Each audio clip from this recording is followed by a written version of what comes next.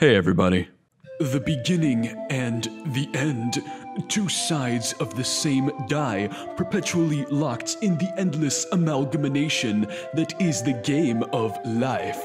From the deep, seething heart of this matter, we can only elucidate that we have been put here, not to ask why we have been put here, but instead to ponderize and strip down to the underwear the notions behind the give and take of our meaningful, futile existences. Sorry, there was really no other way I could intro this. Today I'm going to be talking about Xavier, Renegade Angel. Alright, now I'm not even going to try talking about the show itself without some background. So, Xavier Renegade Angel was an animated, surreal comedy series created by Vernon Chatman and John Lee for Adult Swim from 2007 to 2009. The show centers around Xavier, a self-styled spiritual seeker who travels the world in pursuit of his various endeavors, while simultaneously ruining as many things as possible. The primary avenues for the show's humor were surreal absurdism and dark comedy, a semi-common mix in modern adult animated television. Although the show flew mostly under the radar during airing, it gained a large following several years down the road. This is one of those shows that everyone collectively forgot about and then collectively remembered like a decade later, and it's not hard to see why. A number of clips from the show have been circulating the internet recently, most notably this scene, Xavier's debate with himself from the episode Shakashuri Blowdown, which I regret to say I've memorized word for word. And that's about all the background I can provide. So let's talk about the show. Now, this video is going to be a lot like an episode of Xavier, in that it'll probably be fast, chaotic, and difficult to understand, but I'll do my best. The best way I can describe XRA is dense. Everything about the show is packed tightly and precisely together, a fairly remarkable feat of writing and planning in and of itself. Although the episodes are only around 11 minutes long, they feel so much longer. It doesn't help that the show does not follow the commonly accepted standard of having 1 or 2 themes per episode. Rather, an episode of XRA can feature 5 to 10 distinct themes, stitched together so fluidly you often can't tell where they start or end. Somewhat like our main character. You like that segue, huh? Xavier is the essence, the embodiment of the show. Although he seems like a spiritual and psychological savant on the surface, Xavier's 3 defining characteristics are his astounding ignorance, his stunning self-absorption, and the fact that he is incredibly, unbelievably stupid. It's these traits that allow Xavier to cause insane amounts of damage while believing he's doing at least some sort of good. Xavier's motives change constantly, and he often perceives a non-existent danger or threat and, in trying to resolve it, ends up causing it to happen for real. He also insults people while trying to sympathize with them. Like, a lot. Oh, hey, you ruffians, leave that poor Gimp alone. Who you calling Gimp, weirdo? He probably can't tell you're mocking him. Xavier is unique in that he exists solely to cause extreme chaos and destruction. I legitimately think he doesn't do a single helpful thing in the entire show. I guess he's chaotic neutral, but he's so far in the chaotic direction that he might as well just be evil. But it's thanks to Xavier that we have XRA's incredibly singular structure. You see, the traditional structure of most stories as a whole is that the protagonist begins in a somewhat neutral position, after which things generally get worse during the course of the conflict, which is then resolved as the protagonist soars to a higher level after accomplishing some goal or learning a lesson.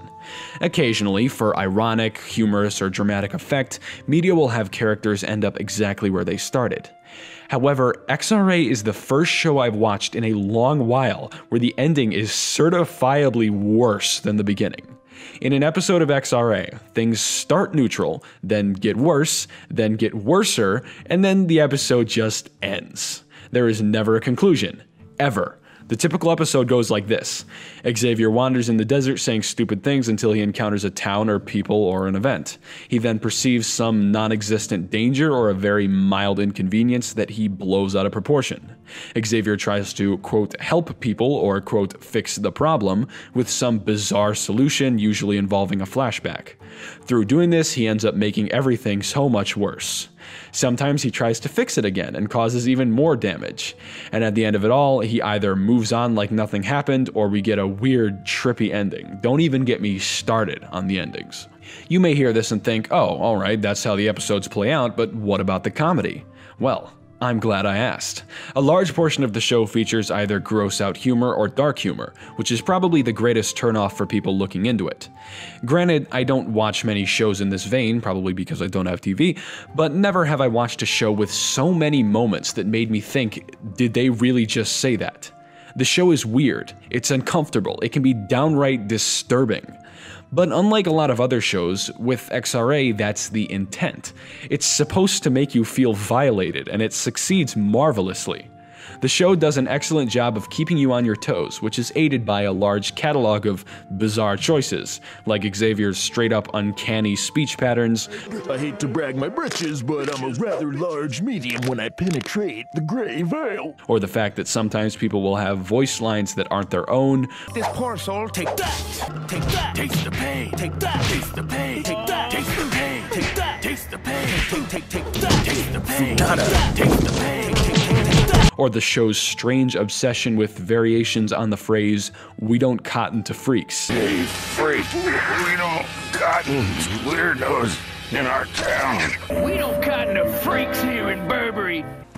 Listen, we don't cotton to freaks round these parts. Scram, weirdo. XRA is also littered with causality and continuity breaks, which happen so often that you just learn to live with it and just don't question it when someone who was in a flashback a second ago is now in the real world.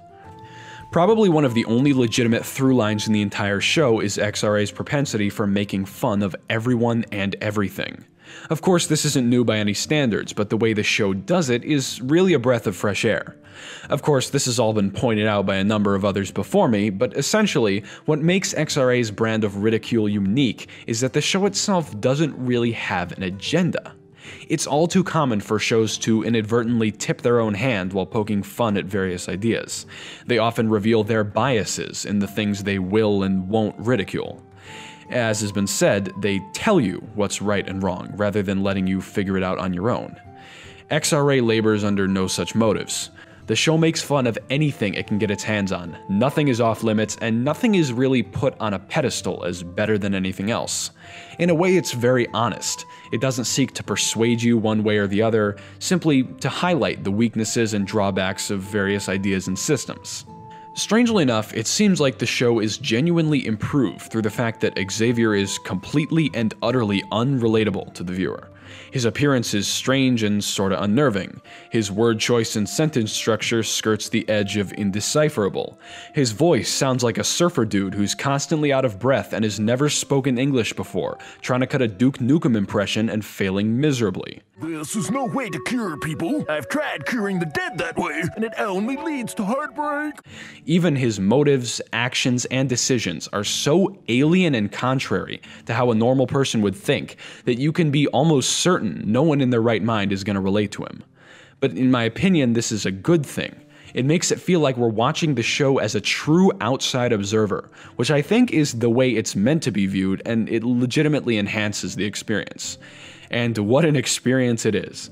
This is not a show you can have playing in the background. It demands your constant and unwavering attention, because the themes and ideas change so rapidly that I suffered numerous instances of mental whiplash from the plot changing and powering on before I even realized what was happening.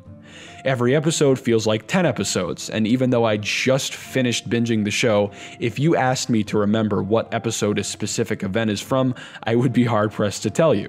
An episode might start with Xavier pretending to channel the spirit of the recently deceased inventor of lotion, and 7 minutes later the plot will have shifted to an entire town of people covered in gold pretending to be robots having all-out war with a group of Muslim tourists. I'm not making this up, by the way, this is a real episode. And now, some people may choose not to watch the show simply because it seems crude or stupid, but this is simply not the case. You see, while it might look like that on the surface, on closer inspection you can really see the work and thought put into each episode, even through their admittedly off-putting and crude outward appearances. If the intent of the show had been to tell coherent, meaningful stories presented through an aesthetically pleasing lens, it would be a massive failure. But that's not what XRA is about. The show knows it's ugly. It knows that it can be incredibly stupid, but it's supposed to be that way. It's been designed and engineered with high precision, and while not every episode is excellent, the show manages to come together as a cohesive and legitimately entertaining whole, despite its flaws. The jokes are well written and come towards the viewer at rapid fire. The dialogue is exceedingly complex and is a masterwork of using 1,000 words to say nothing at all. And it also helps that the show happens to have one of the greatest final scenes in all of television. Interesting. I think you're ready to see yourself for the first time. Not how you imagine yourself, but how you truly are. Hot dang! I'm cured. Cured? Who said there was anything wrong with you? Now, although the show's obviously not perfect, and it suffers from a menagerie of flaws, Xavier Renegade Angel manages to shine far brighter with these blemishes than many other shows do without them. If you can see past the ugly exterior, the chaotic plotlines, and the offensive and off-putting themes, you will find a show that is truly and utterly one of a kind. Thanks for watching. It's a long, hard, dusty road you'll journey on through, a world you've